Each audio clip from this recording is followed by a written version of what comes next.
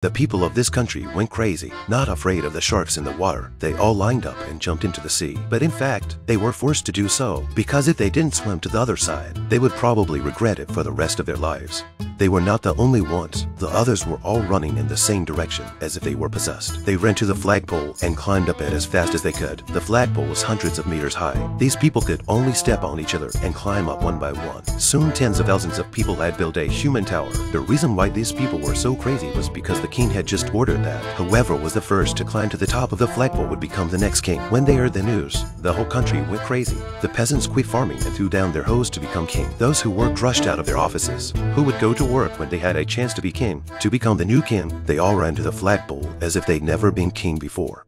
Seeing more and more people, this guy got restless and stepped on someone else's head and climbed to the top of the flagpole first. Then he grabbed the rope and jumped to succeed the throne. So the question is, won't he fall to his death if he jumps from such a high height? Finally, we remind you not to jump into the sea like these people, because this is likely to happen.